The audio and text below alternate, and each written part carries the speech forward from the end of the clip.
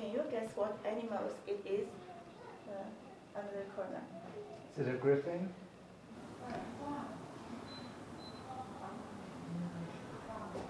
Yeah. Why we put the and the grapes is mean There's one room which at the moment they seem to have dedicated as a worship room, which doesn't seem to be uncommon in these different houses, but apparently was originally his bedroom, the owner of the house. And on the ceiling is a beautiful painting, and he had his bed underneath that so that he could look up every night and see this wonderful painting on the ceiling.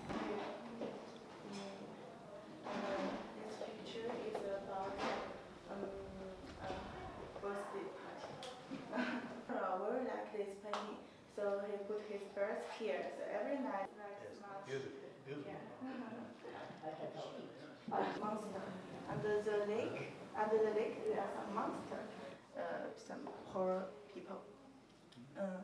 So it came out from the home, and some poor people. The hotel is really intriguing because it's an old courtyard house that's being converted. The wood is very old, and you've got this lovely sense of age as you go in there.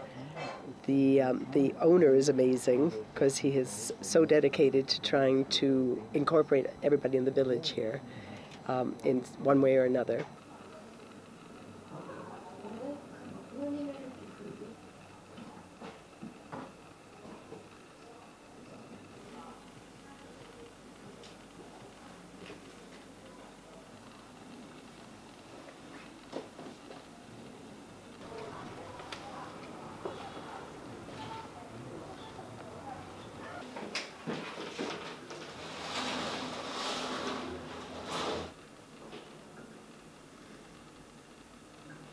我觉得喜林院的出发点都是因为我们就对中国文化、传统文化非常尊重。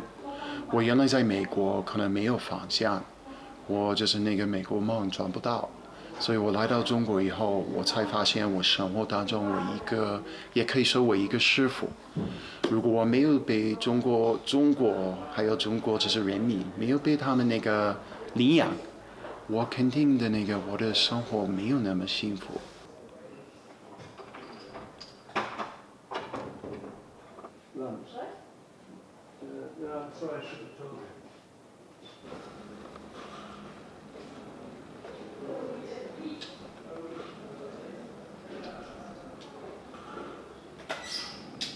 So you have the consumer kind of dictating what type of development occurs in these local regions, and often those regions are, one, not benefiting as much from those, and often being destroyed by these kind of almost predatory business practices.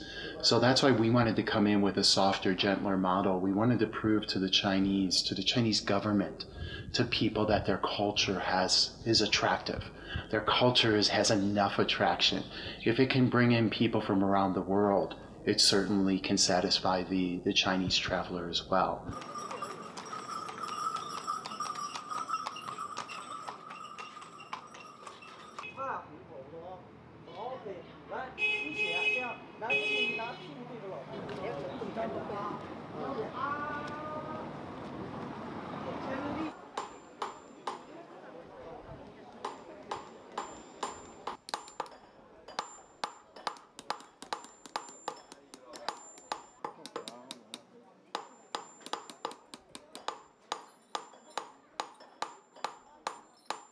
Much of China's tourism planning is really top down, and for many reasons. Not to criticize it, but often, the people who have the most experience are those coming in from the outside, and it really has gone from the coastal areas and kind of pushed west. So many of those people come here with a lot of experience. But I believe that often they don't take into account necessarily the local market, the locals, the communities. What do they hope to benefit? What kind of plans do they have? Can we train them? Can they benefit more from this experience? And that's something that really I believe the center is doing.